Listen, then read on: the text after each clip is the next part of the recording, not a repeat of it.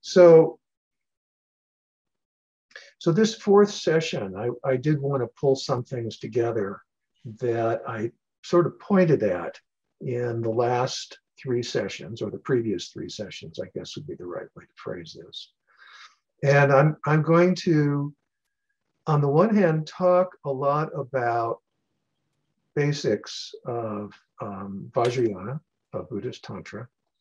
But at the same time, I'm going to be talking about some very psychological perspectives. And I'm going to frame this all within the context of my own experience. So I mentioned this at the very beginning of the series of talks. And the other thing I said at the beginning of the series of talks was the way that I understood what I was going to be doing was to be kind of painting a picture. Start like a tanka, starting with grid lines and filling in the image, drawing in the image, and then start painting in the colors. And so my wife is a tanka painter. You'll see some of her images shortly. And often what she does is she'll do one color in a lot of different locations, and then another color in a lot of different locations. And then sometimes she'll finish an entire figure. And then she'll get to a place where there's just one figure left, which is what the situation is with the painting she's working on right now. She's working on her second Parnashwari tanka. And there's a yellow Tara in the upper right-hand corner that needs to be finished. And then her eyes, Parnashwari's eyes can be opened, and it's all done. So I kind of feel like where I'm at now is there's sort of a metaphoric yellow Tara up in the corner of my talks. And I'm going to be sort of painting her in today. And then maybe we're going to open the eyes, or maybe we're not. That's hard to say. Opening eyes is like getting enlightened, I suppose. And maybe that would be a bit much to expect that we would get enlightened today. Be nice, wouldn't it? But probably not terribly likely. Unless, of course, we were Zen students, then we would say, hey, it could happen anytime. And I might actually even get to that. Depends on where we go today. So I've made a big thing in the past about this psychologist called Edward Whitmont, and in particular, a book of his called Return of the Goddess, which has been incredibly influential for me. I think a very profound study. And I wish I'd had the opportunity to meet Edward Whitmont. I could have, but at the time I had the opportunity, I didn't. He was still writing the book, and I didn't know that much about him, really. He was actually part of a crew of people that I was trying to put together for a book on Jungian psychology and Tibetan Buddhism, which never happened because I got tired of living on the East Coast and I moved back to California and said, forget about all this stuff. And that's too bad for all kinds of reasons. But when I was on the West Coast, I did discover Edward Whitmont. And as I've said here, he talked about an evolution of consciousness. And he talked about it going through three phases, just to recap this, which was from a magical to a mythic to a rational phase. And the point he was making is that most of us are fairly stuck in our rational minds. And that psychoanalysis, Jungian or Freudian, which is now very out of favor, but these kind of approaches make it a point to look at our dream lives, to look at what he called the mythic state of consciousness, because that element of ourself contains a lot of emotional energy, some of which is free-flowing, some of which is blocked, some of which you're not even aware of in the slightest. And as I also mentioned, Gregory Bateson, someone else who's had a big influence on me, made a point in some of his writings that with the development in the Western history of the Reformation, something was lost in the Western mind's ability to think mythically. And his point, the point he makes, is that in the Catholic Church, this is the example he uses. In the Catholic Church, where you have the Mass as the primary ritual that takes place, you have the blessing of wine and bread. And through the priest's blessing of wine and bread, they're converted into the blood and the body of Christ. And because of that magical operation, they have the ability to save you from sin, to cleanse sin, to open the doors to heaven, in fact. At the time of the Reformation, the view that developed was that's only symbolic. The wine and the bread are only symbolic. They represent the blood of Christ and they represent the body of Christ, but they are not literally the blood and body. The Catholics said if it's only symbolic, it can't save anymore. And so there were unbelievable battles with much bloodshed, horrific battles over these issues. That's how important this was to the people of the time. And we forget this sort of thing. We forget that the symbolic world that we live in has tremendous power, and that has even potentially more power if we understand it to be literally what it appears to be and not a symbol for something else. We don't tend to really accept that too much, although sometimes we do. Back when I was a young man, there was something going on called the Vietnam War. And at the time of the Vietnam War, a lot of people my age were burning American flags because they were making a statement about what they considered to be American imperialism in Asia. I don't think the statement was wrong. I don't know that burning flags was a great thing, but they burned flags because it made a point. It made a point very powerfully. It made a point emotionally, and a lot of people reacted to flag burnings very viscerally. So for them, the flag wasn't a mere symbol. It was almost literally the territory, the physical territory of the United States. And so burning it was a direct assault on the country. There was nothing merely symbolic.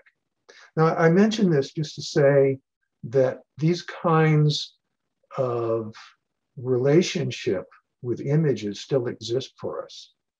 We're often not so aware of the fact that they do. And that's because, especially those of us who are highly educated, like most of us have probably gone to college, which means we've gotten locked into the rational mind very deeply. And we may have gotten locked out of the mythic emotional mind, which is associated with dreams and is associated with the stories, which are myths. Now, the thing that's really amazing about Vajrayana, about Buddhist Tantra, is that although most of the modern world has gone down the path of Euro-American culture from the point of view of being rational in its nature, the lamas in the Tibetan tradition have managed to develop extremely rational minds without losing their mythic mind and without losing their magical mind. The kind of stuff that happened in the West is not what happened in Tibet. They developed a very rational culture. I mean, if you read Tsongkhapa, an amazingly rational person.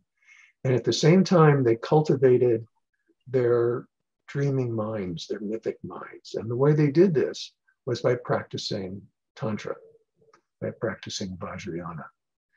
They had the ability to go into these different levels of mind, which Westerners, especially modern Westerners, are not quite so capable of doing unless they work at it. And if you work at it, you can do it.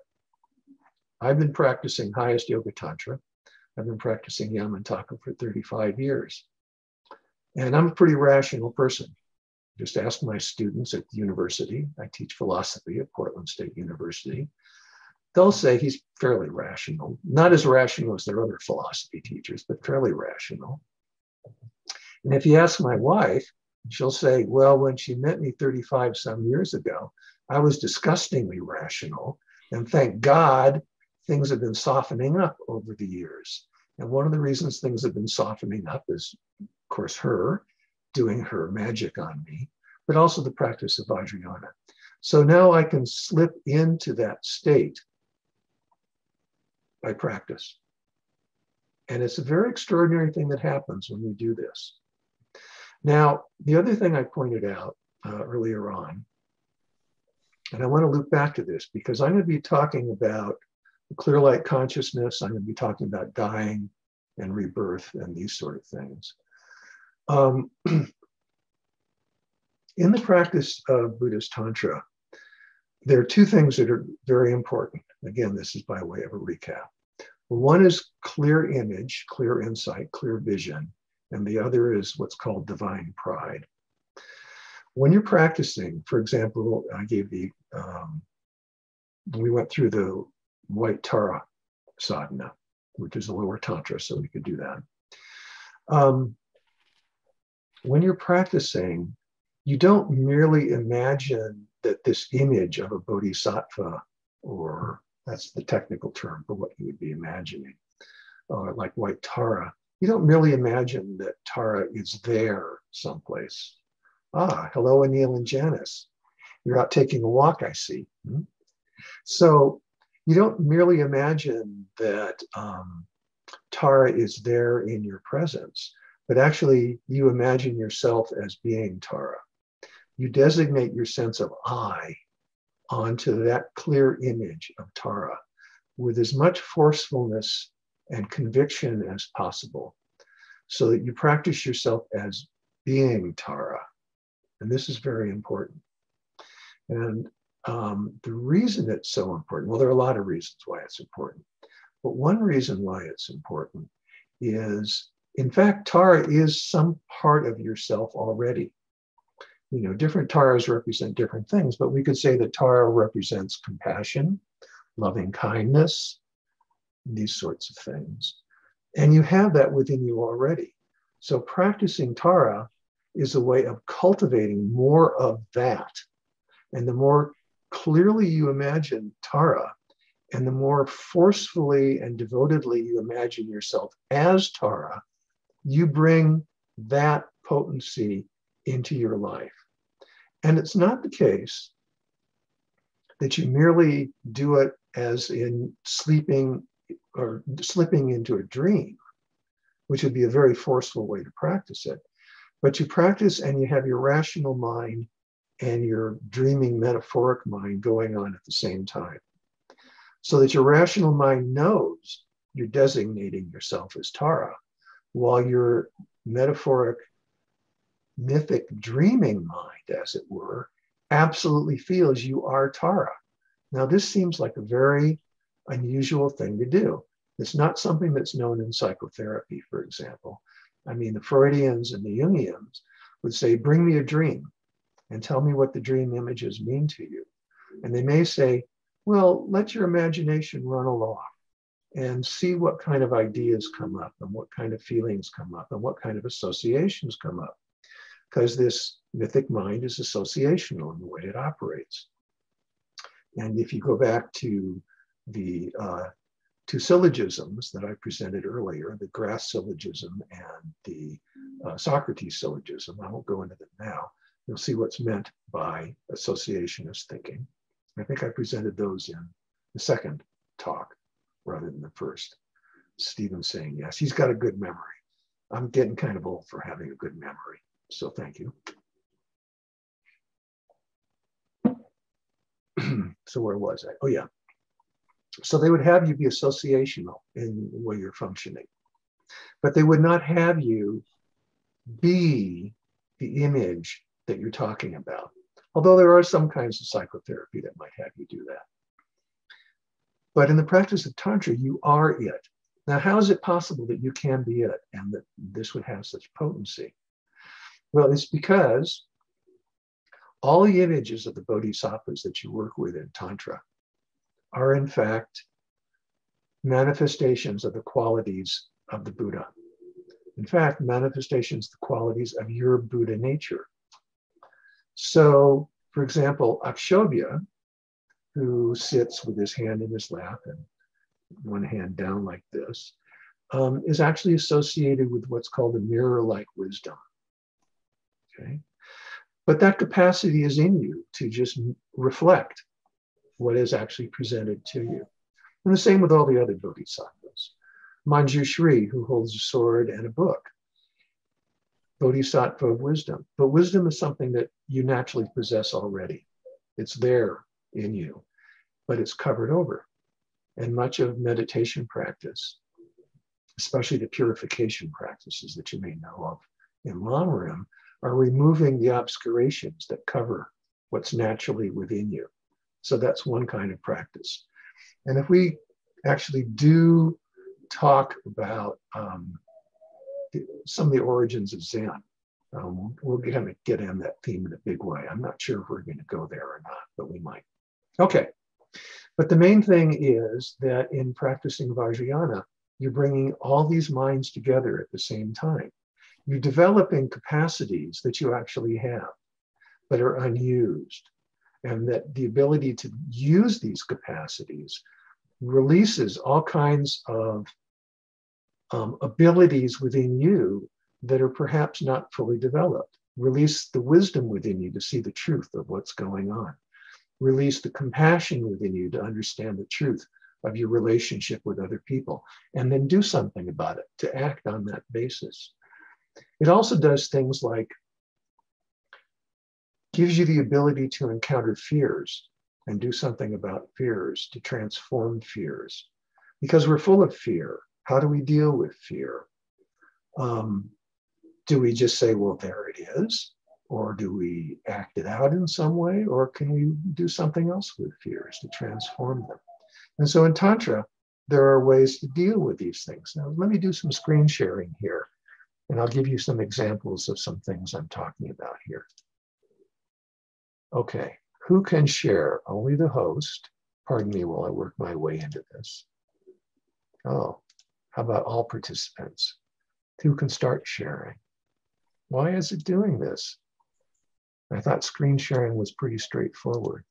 Ah, here we are. There we go. Okay. That's what I wanted to do. I wanted to share this. I wanted to share this image on the left. This is the Lord of Death. This is the way Tibetans portray death.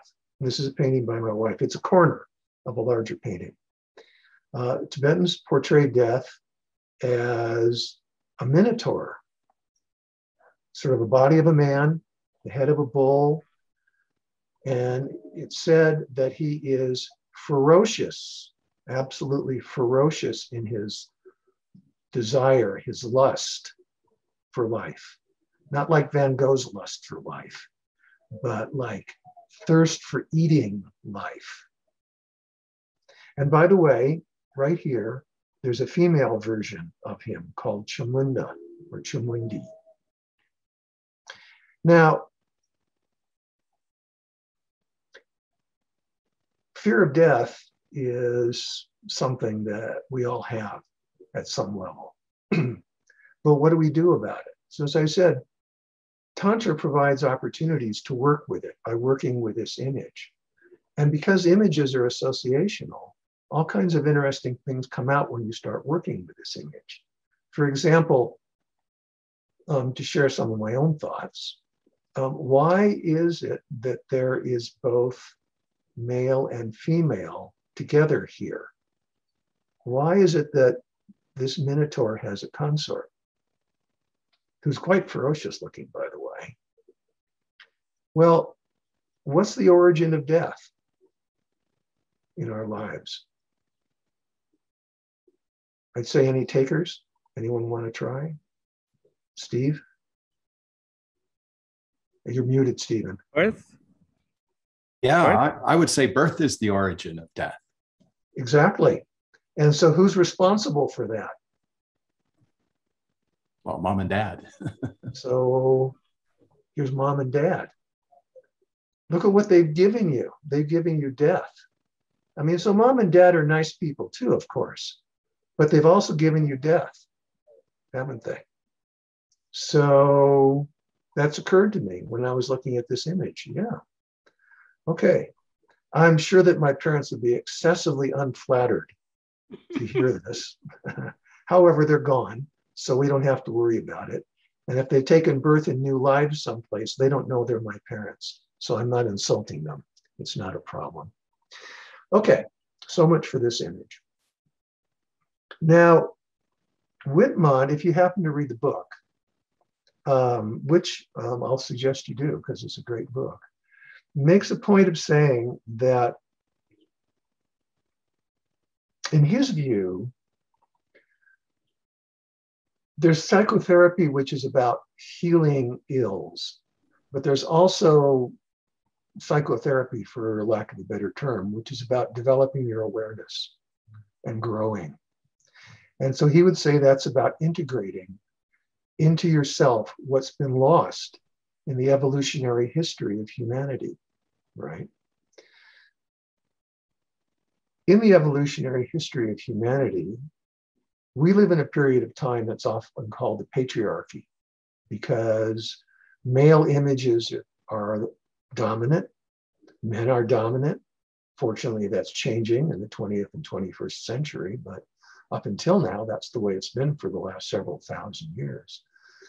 But there's a lot of archaeological and mythological evidence to argue that before that period of time of male dominance, mythic male dominance, the primary image of the deity, of God, of ultimate reality, was not male.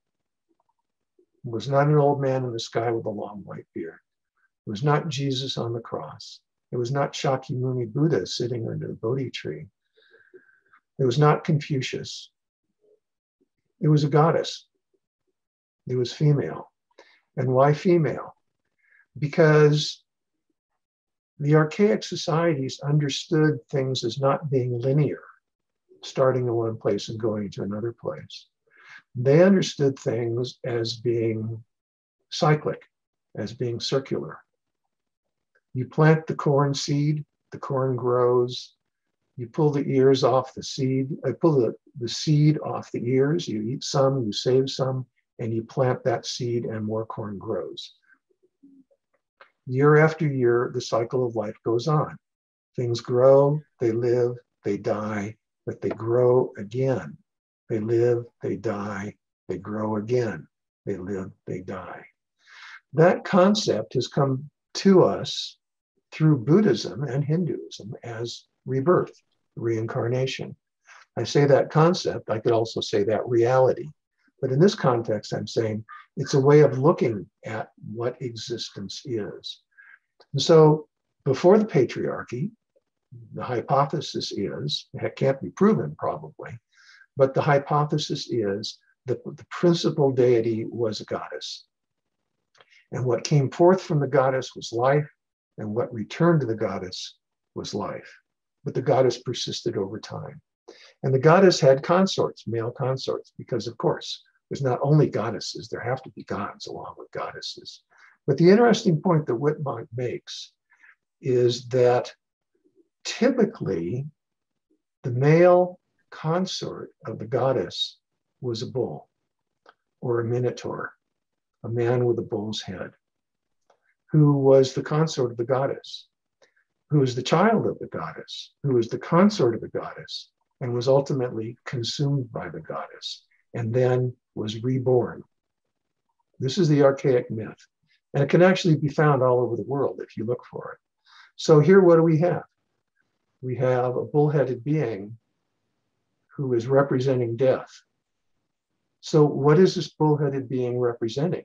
Not merely death, but death is the beginning of life, representing the cycle of life and death.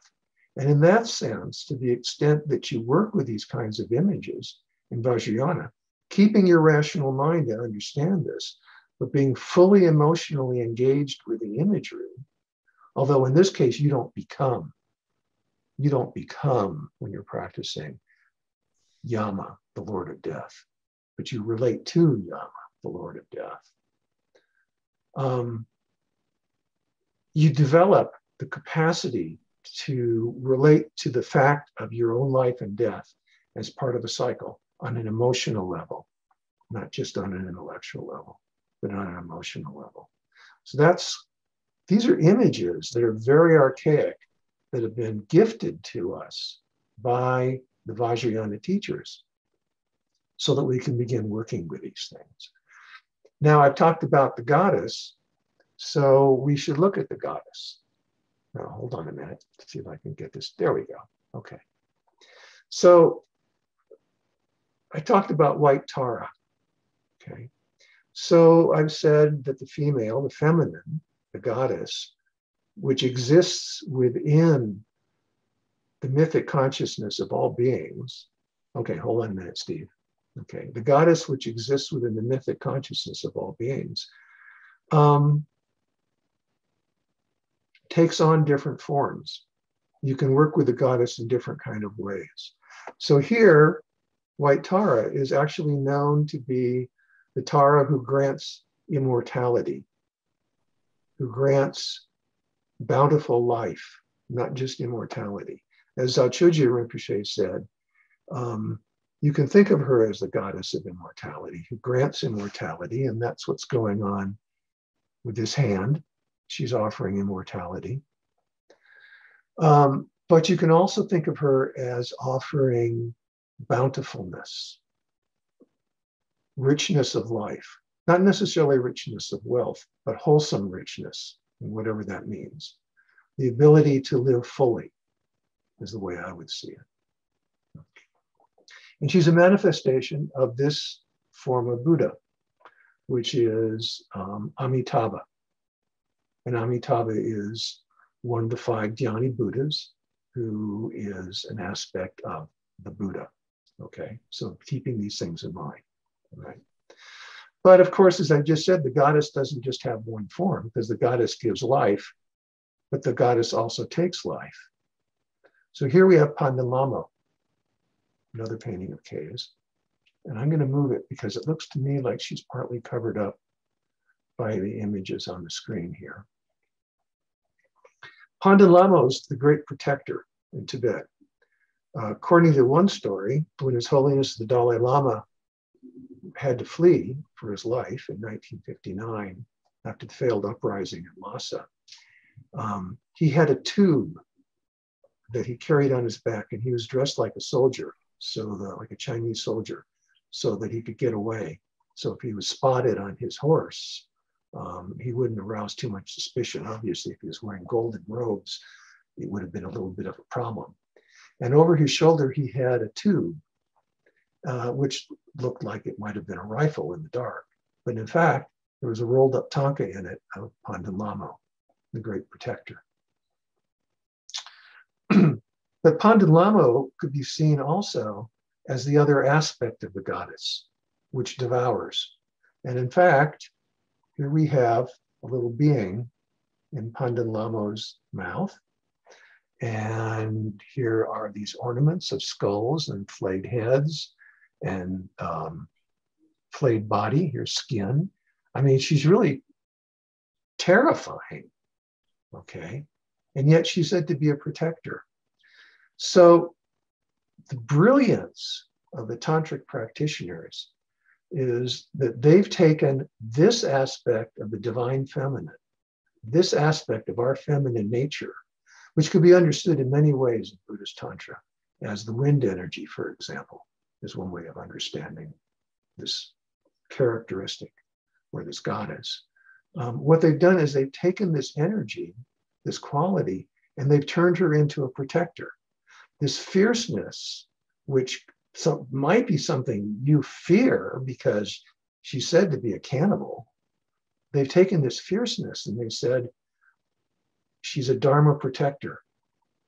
According to myth, she's taken this form in order to protect the students of the Dharma, the practitioners of the Dharma. What a brilliant idea to take that which is fearful and make it your ally rather than your enemy in that which you fear. So again, this is the power of Tantra. White Tara one side, Pandan Lama on the other side, okay?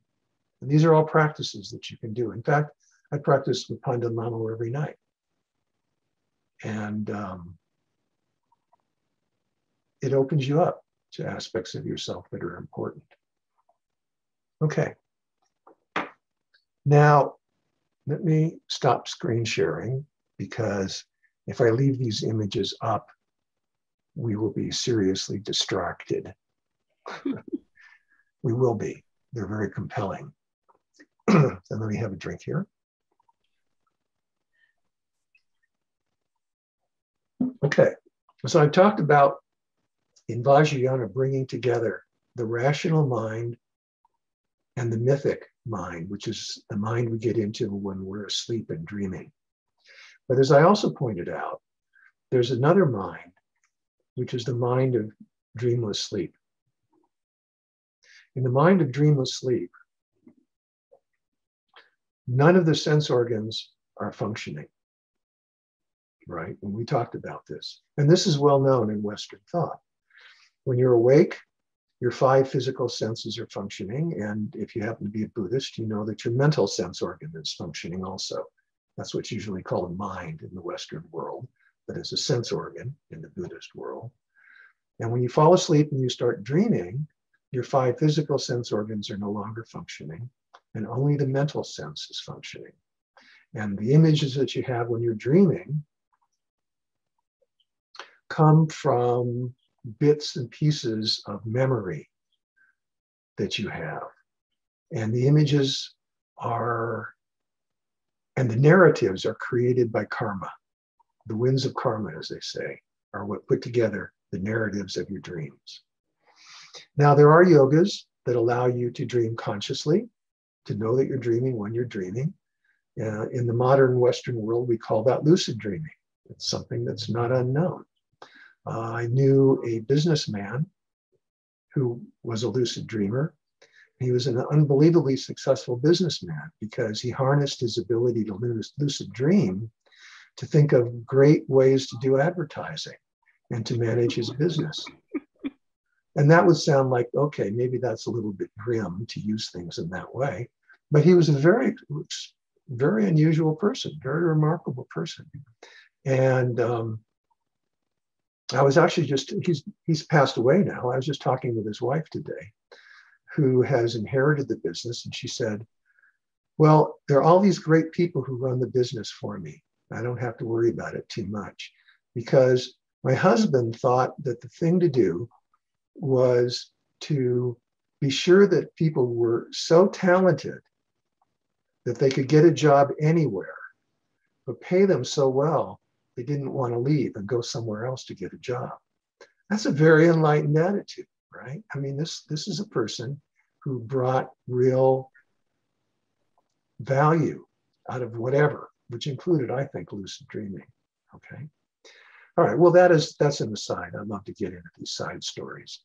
I especially like telling stories about people who are remarkable, that are worth telling stories about. But I try not to mention any names. I didn't even mention what business he did. Anyway, Tsongkhapa has written extensively about ways in which one can bring the conscious mind into the dream state. It's a very advanced practice in which one can do things like having developed a direct understanding, a direct experience of emptiness, shunyata, bring it into the dream state so that one understands and directly experiences dream images and dream narratives as empty, devoid of inherent existence. Because when we dream, everything that we experience in a dream is charged with energy, charged with emotion, charged with feeling. Everybody's woken up out of nightmares. We know that's true. And probably everyone's woken up out of dreams that they wish they wouldn't wake up out of because they were so wonderful, right? In a sense, the colors can be even more remarkable than the colors in everyday life. I've had this experience on occasion. Like, wow, why did I have to wake up? That's gone. I can't get back to it. More frequently, oh, thank goodness I woke up. That was terrible. Glad that dream is over. Okay. To understand the empty nature of those kinds of images is a very profound experience. But in fact, when you're practicing Vajrayana and you're working with white Tara or any of the other images, you need to understand that they're empty in character, that they're devoid, that they're shunya, okay? That they're luminous, that they're not solid, right? And that they emerge from something. They emerge from what? In all the images that you work with, the process is out of emptiness arises a lotus. And on the lotus, a sun or a moon disk, and upon the sun or a moon disk, a seed syllable that's associated with the name of the deity that you're going to practice, the bodhisattva you're going to practice. And from that seed syllable, that sound, comes the image of the deity. So in the case of Tara, which you talked about last week, a white palm for Padma, Sanskrit for lotus, turns into a lotus. And upon that, a white ah turns into a moon disk. And from the ah, moon disk, pops up like a fish out of water, tam, which is the sound of Tara. And from tam comes Tara. But the important point is they come out of emptiness, always arise out of emptiness. Now, our tendency is to think that that means empty space, but it doesn't mean empty space, right? It means the empty character of what's real. And in this case, it means the empty character of your own consciousness. So this is a real challenge, to meditate on the empty nature of your own consciousness. It's kind of easier to think, oh, I'm looking at a flower, okay? The flower comes from a bud. The bud grows out of the plant itself. The plant came from a seed. From the seed comes the plant. From the plant comes the bud. From the bud comes the flower. The flower dies off, and from the flower emerges a fruit. And then from the fruit emerges more seeds. And from the seeds emerge more plants. So that's the cycle we've been talking about. But the point is, right, it emerges, the transformation process is a way of talking about an emptiness of solidity. It's one of the kinds of emptinesses, okay? If you apply that way of thinking to your own consciousness, your own mind, your own awareness, that's very powerful, but it's also difficult and a little bit scary, in fact, because we are pretty well seated in our own awareness as being something solid and dependable that we can rely upon. That's always there. We know what it is, and we are it, maybe. Or maybe we don't think we are it. Maybe we think we have it. Depends upon your view on things. But when you get into meditating on your own consciousness as being shunya, as being devoid of inherent existence, devoid of solidity, devoid of permanence, that starts getting a little bit unnerving. But if you think about it, it's obviously the case. I mean, for one thing, we know that we have different forms of consciousness. We've been talking about waking, sleeping, and dreamless sleep. These are obviously different forms of consciousness. And in the Buddhist sense, what dreamless sleep is about is awareness of nothing. It's not unconscious in the Western sense, but rather in dreamless sleep, what's happened is just as when we fall asleep and we dream, the physical senses are no longer operating, but the mental sense is operating. In dreamless sleep, the mental sense stops operating, and there's only consciousness without an object. The emptiness, and that's the emptiness that the lotus comes out of, and all the bodhisattvas come out of, is that empty consciousness, that emptiness of consciousness, which is easy to imagine as empty space. That's okay. But really, it's the empty nature of your own consciousness from which everything emerges. And what is the empty nature of your own consciousness? The similitude for it is dreamless sleep. It's a state of unity because there's awareness without any objects. It's a state of profound bliss, except for the fact that we're not aware of the bliss because we haven't trained ourselves to be aware of what's going on in that state.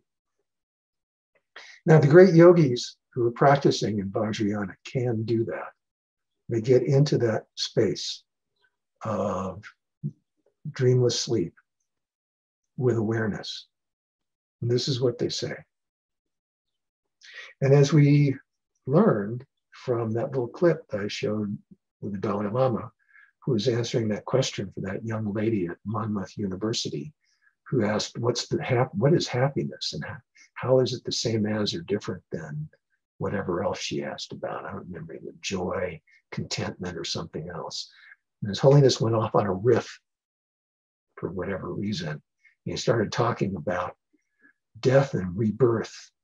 And he said, it's the sixth mind that gets reborn. And so what was he talking about? And how does that relate to what I've just talked about, which is this mind of awareness without object, which we experience every night in dreamless sleep.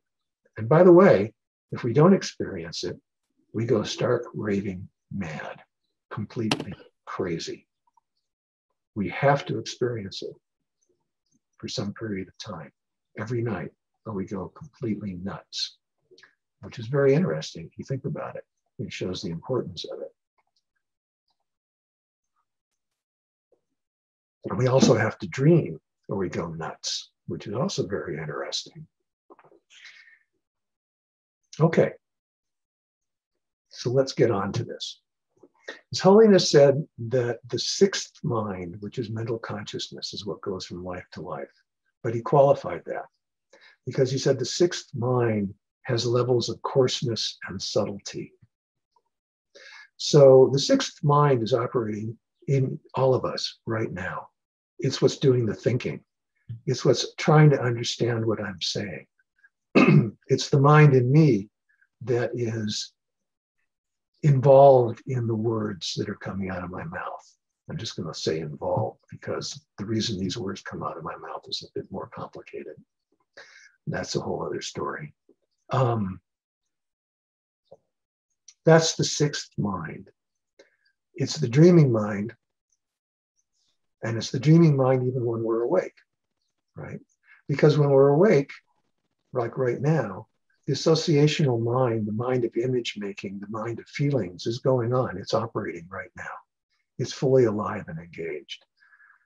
But interestingly, so is the mind of dreamless sleep, because it's the nature of mind itself, the actual nature of mind, the subtlest of the sixth mind, is the mind of dreamless sleep. And it's with you all the time, but you're not aware of it because you're locked into the subject-object duality that is required to get on in the world. And if you're a fully rational person, you're probably thinking that's the only thing that really exists, is a mind which is a subject that exists in relationship to objects.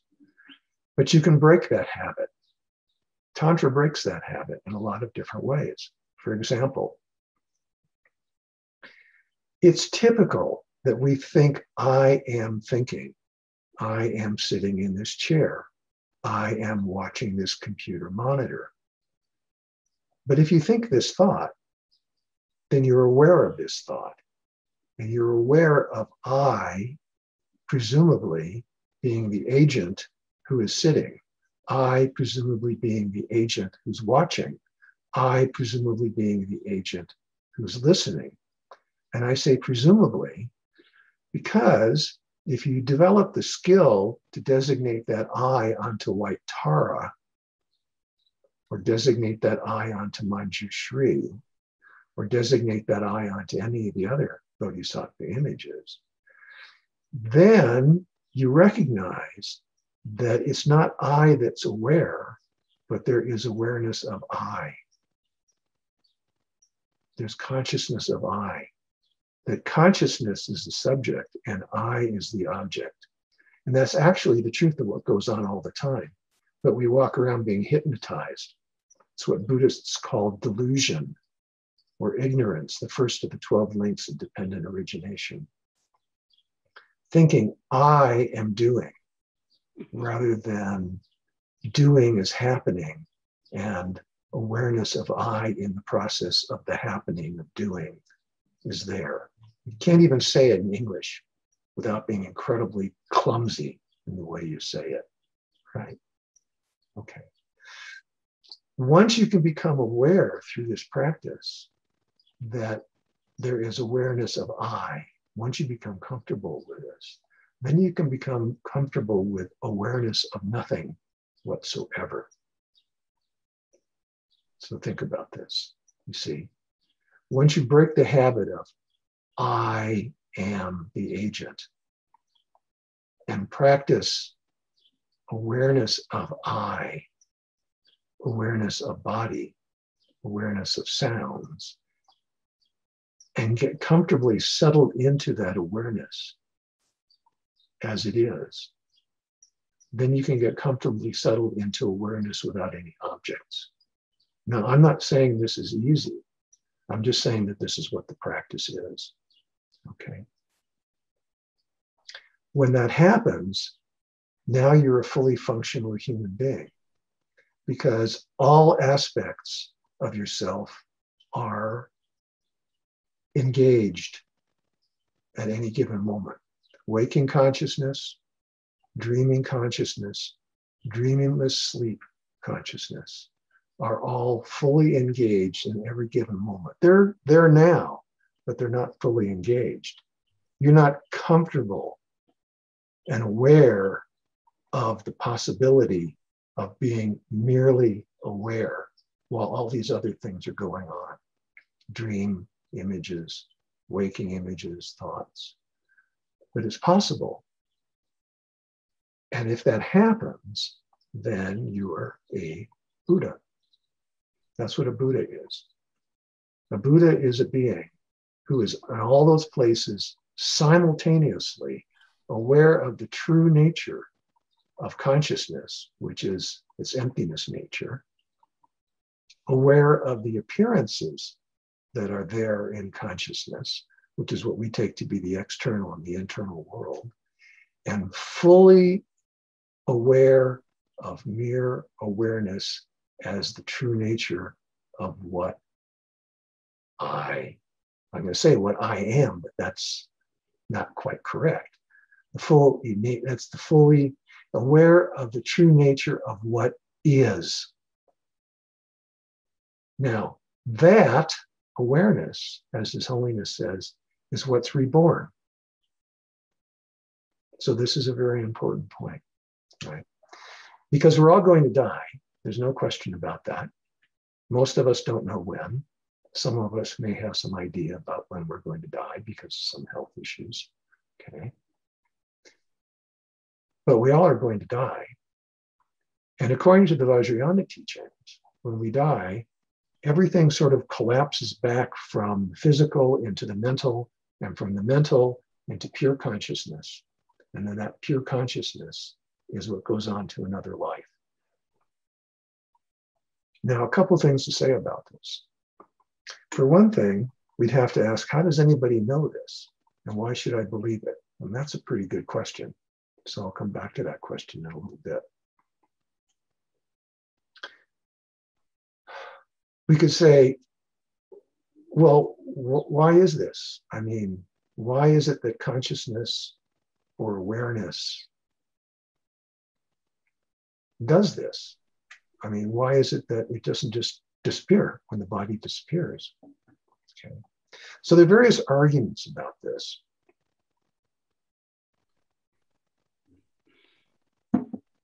The problem with all of the arguments is that they're all couched in language. All the explanations are couched in language. So what do we know about language? Language is associated with a waking state of mind. And the waking state of mind has its own way of understanding. And just as the waking state of mind can't fully understand what dreaming consciousness is, only dreaming consciousness understands what dreaming consciousness is, neither can waking consciousness nor dreaming consciousness fully understand the experience of dreamless sleep. Now, it's not to say that you can't have the experience, because you can. If you couldn't, there would be no point to anything in Buddhism. It would be, that's all she wrote, forget about it, right? Because there would be no possibility of liberation. There would be no possibility of enlightenment. And these are what the goals are of all Buddhist practice: liberation and or enlightenment, okay? So you can experience it. And then presumably what's happened is that the teachers, that the yogis who've experienced it have come back to tell us about it. But no matter what they tell us about it, they're telling us about it in words, and words are always limited because all language is dialectical. You can't have any meaning to the word hot without the meaning of cold. Right is meaningless without left. Up has no meaning without down, right? Beginning has no meaning without end. It's just the way language is, right? So there are problems. It's not so much that there are problems with the yogis having the experience. The problem is with the yogis telling us or showing us about the experience. But that's all we've got, right? You know, Shakyamuni, the Buddha, was called the Muni, the silent one. He left an awful lot of discourses for being the silent one. Why did he leave all those discourses? Well, because he had to teach people something. Because he realized at a certain point that there were some people who could learn and they could practice and they could achieve something. Apparently, after his enlightenment, he just didn't do anything. He thought, I can't communicate this to anybody. Well, I'm sure he didn't think, I can't communicate this to anybody. I'm sure his experience was, nobody's gonna get this. This is too far. This is too subtle. They're not gonna get it. But being a compassionate being, he said, well, or thought, or decided, I will share this to the extent that I can. And so that's what the words do. One of the teachings about the nature of consciousness is, of course, that it is impermanent. There is a mind stream, is the way they talk about it. They do talk about the mind as existing over time. That's what gets reborn, the mind stream. The clear light mind is the technical term for it. It's analogous to the state of dreamless sleep. Not quite the same, but analogous. It persists over time. That's what's reborn. How does it persist over time? And why is it said to be indestructible? Because it is said to be indestructible. Now, you might think that's good news, that your consciousness is indestructible. Ancient peoples thought that was really bad news. Let me out of this place.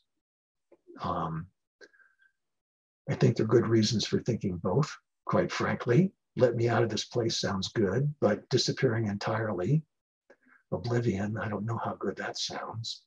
Fortunately, there's a middle way, which is, I don't know what it is, but it's neither of the above.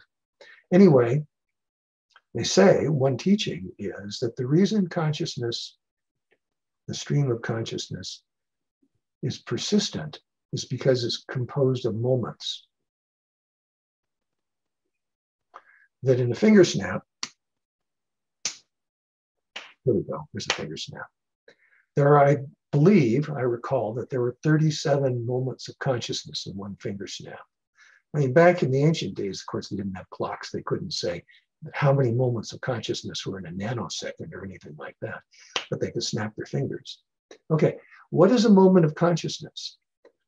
One way of thinking of a moment of consciousness is, here's this moment, like a stream, and as the stream goes by, here's another moment, and as the stream goes by, here's another moment, and there's not been any change. But there's another way of thinking about it. And this way of thinking about it is like a fluorescent light, not an incandescent light or an LED, but a fluorescent light. Fluorescent lights, maybe you know this and maybe you don't, are powered by alternating current. And alternating current flips on and off. I think it's 60 times a second. Isn't that right? Steve would know this, shakes his head. 60 cycles a second, right? That means in 1 second, that fluorescent light goes on and off, on and off, on and off 60 times. But that's so fast, it seems like it stays on all the time. So one of the theories about consciousness that the ancient Buddhists had was your consciousness is like a fluorescent light. It flips on and off 37 times in a finger snap. And I knew a guy who said he'd seen it. I didn't know whether to believe him or not, but he said he'd seen it. And he'd validated that. What are the implications of that? If consciousness goes on and off, and every time it goes off, it goes back on again, and every time it goes on, it goes back off again, that means that it's self-creating and self-destroying. And if it's self-creating and self-destroying, then nothing can create it, nothing can destroy it. Because it self-creates and self-destroys. And that's why the mind stream goes on forever. Now, the Buddhists have enough sense to say we can't really know the origin, we can't know the end of these things, because that's logically impossible. If you say this is where consciousness came from, then you'd have to say what existed before consciousness. And then you get into the eternal regress of what was that and where did that come from.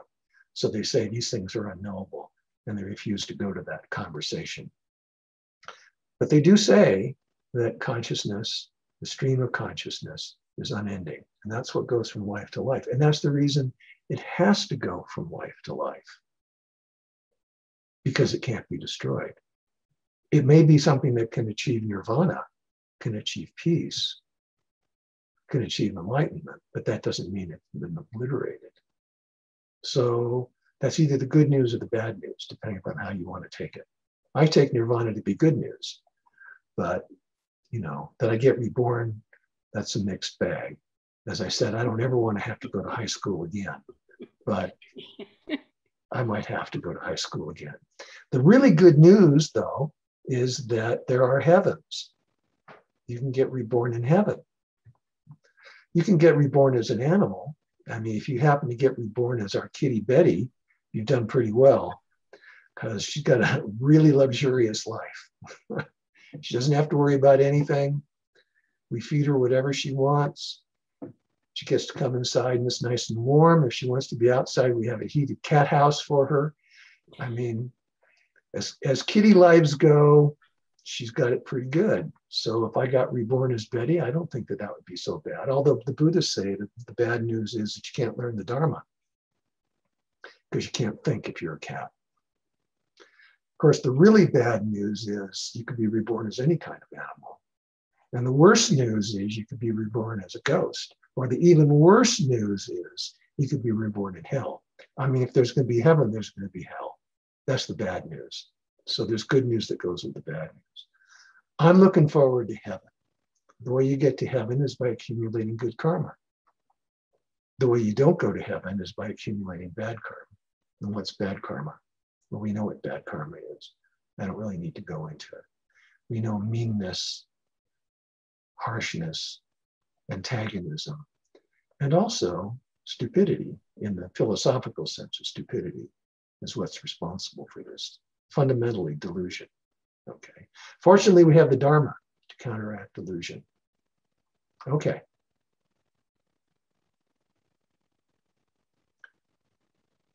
All these things are achievable, and the great lamas have given us the roadmap.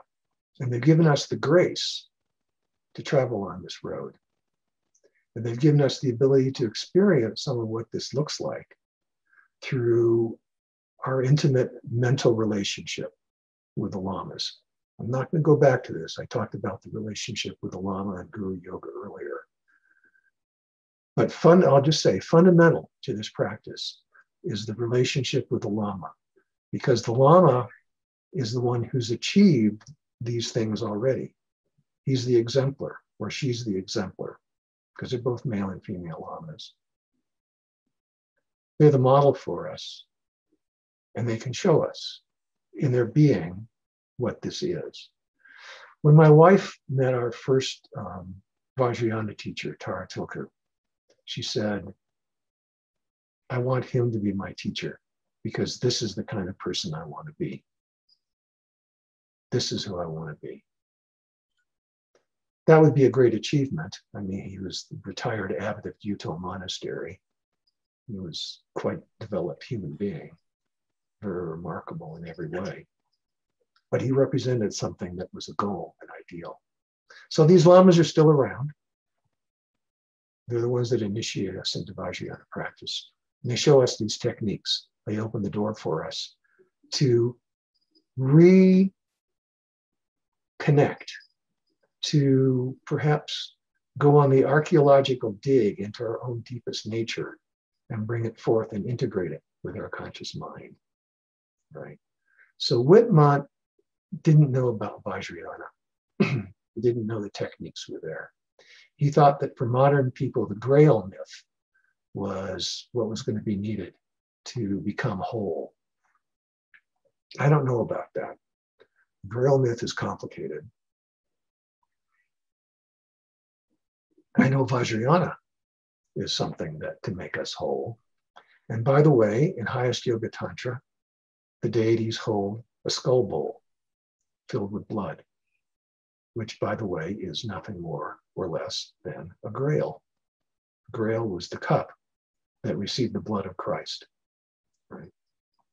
So in Vajrayana, there is a grail. Whitmont didn't know about it, though. But we can find out, and we can practice with it. So that concludes what I have to say. And thank you for being here. It's the only way I get to teach is if they're students. I depend on you. I only get to be a teacher if they're students. I teach at university, so I have students there, but I don't teach this, not at the university. They'd throw me out of the philosophy department if they knew what I was talking about here. So there is time for questions. If anyone has questions, please raise your hand, speak up. I'll be glad to take them in the time that remains. Yes, David. Yeah, I have a question about my Tower practice. Power practice? Tower. Oh, Tower. Go ahead. It relates to the last session. So when we speak about out of the emptiness of our mind, we have the Tom, and the Tom radiates light, and the light comes back into the Tom. And I'm not sure either we generate ourselves as Tara or Tara transforms into us. Tara, okay, the Tom transforms into the image of Tara. That is you. But when you're doing this practice, you don't know it. You have to make the conscious effort to think, I am Tara at that point. Now, if you get really good, that will happen naturally. As soon as the Tom arises, you will naturally feel you are Tom. And as soon as the Tara arises out of the Tom, you will naturally feel you are Tara. But when you're beginning the practice, and even after you've done the practice for a long time, you have to make the effort. Your rational mind has to say, okay, now, David, remember, designate yourself on Tara and practice being Tara. And then you will feel like Tara, you will be Tara, you will enact Tara, and you will have the capacities of Tara.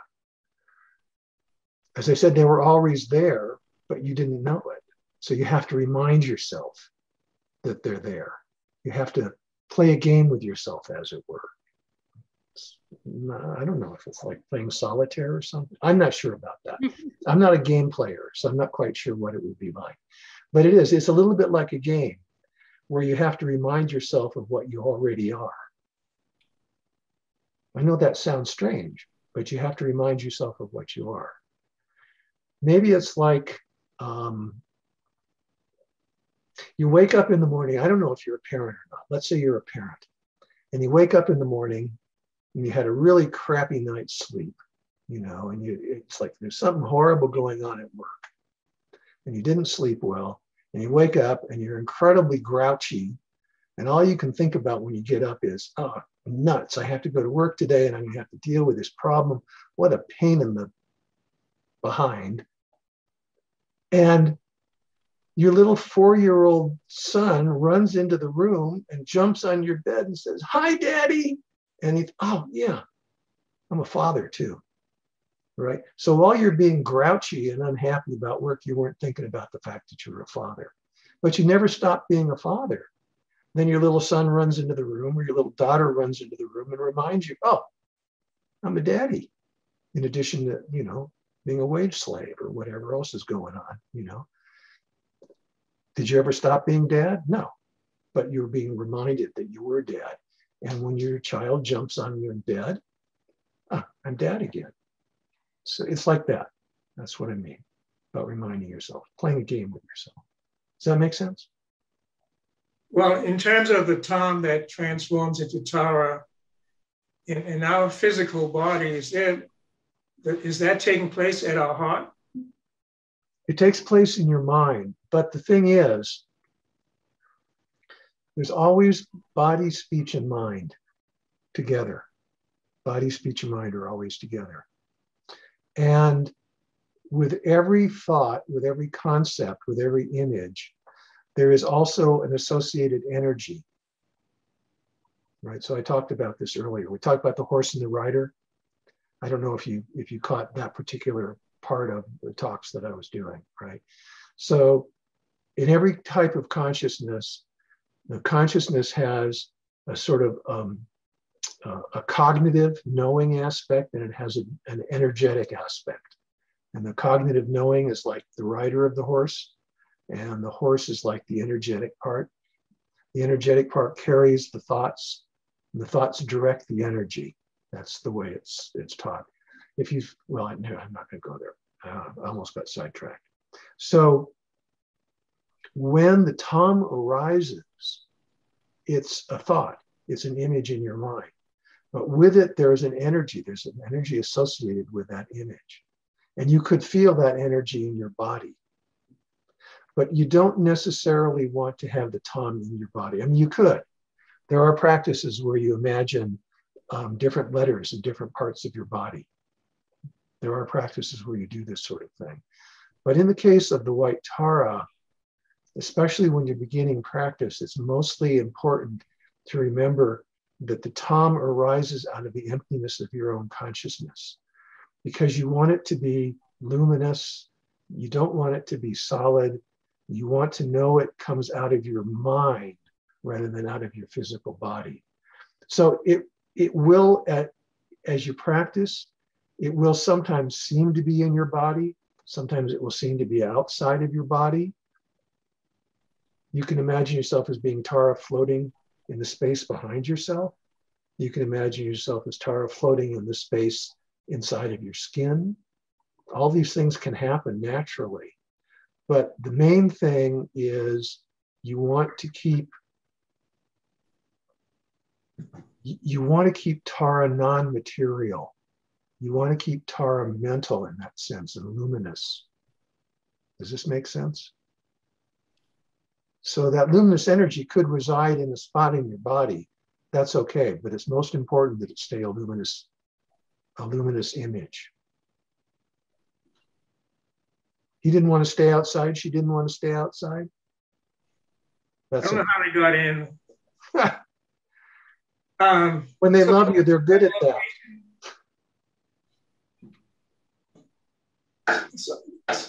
All right, thanks. Okay. All right. I see we're going to be distracted here. Other questions while we have time, if any. Steve? Oh, hey, David. It's kind of an observation more than a question, but I'd like to get your feedback on it.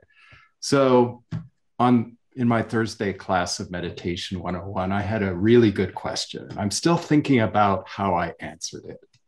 It was a question by one of the students about, well, there's different styles of practice that we see at the center, and some seem to be more like rational, academic, intellectual. And others are more devotional practices. And the example given was sogs or pujas and so on. Right.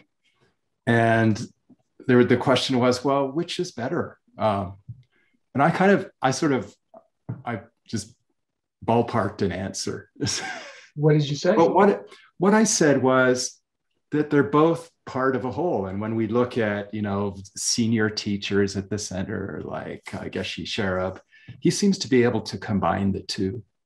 But what occurred to me, I'm glad I came to this class, is that in a sense, it's also a combination of the rational and the mythic. That's, I would say. Yes. Yeah, and they're complementary, and it's really in the end, it's the fusion. And we may take, and personally, I kind of follow the sutra path because I find it very, I'm devoted to it, but there's also the Vajrayana path. I just don't feel I'm ready for that. It's a combination of the two. Yeah. And so I think it really kind of gelled when I heard you talk about the mythic and the rational approach to this. And it's not either one is better. It's just which way we start up the mountain. But I also wonder, go ahead. I was going to say they're both better. Yeah. Neither, both. Yeah. So what were you going to say next? I also wonder if maybe there's like a third element to it, just like extending it to dreamless sleep, where in both the mythic and in the rational approach, we recognize the emptiness of all of the objects we engage in both rational and mythic or Vajrayana type practices. Yeah, absolutely. The only thing I would add to that is that we can start off by having a rational understanding of emptiness. Then we can practice with the experience of the bodhisattva deities being empty. And then we can recognize the empty character of our own consciousness, which is the matrix for all of these things that are happening. There's a phrase that I like a whole lot that is in something that Mipam Rinpoche wrote. He was a Nyingma Lama. And he talked about realization as, let's see if I can get this language straight.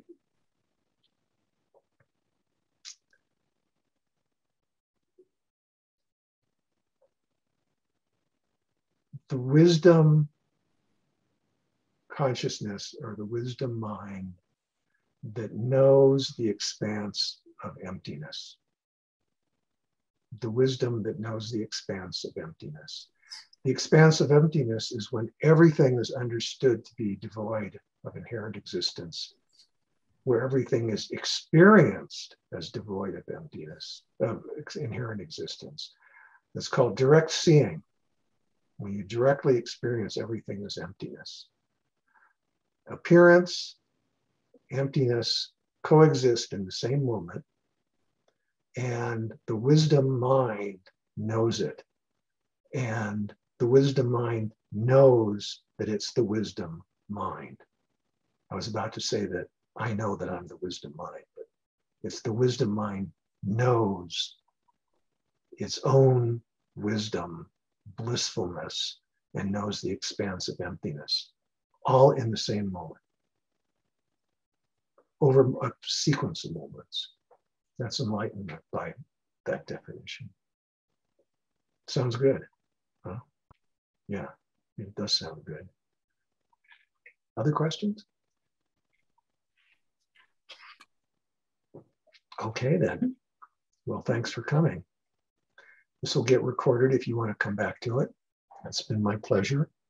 I hope it's been good for you. Good night, wherever you are.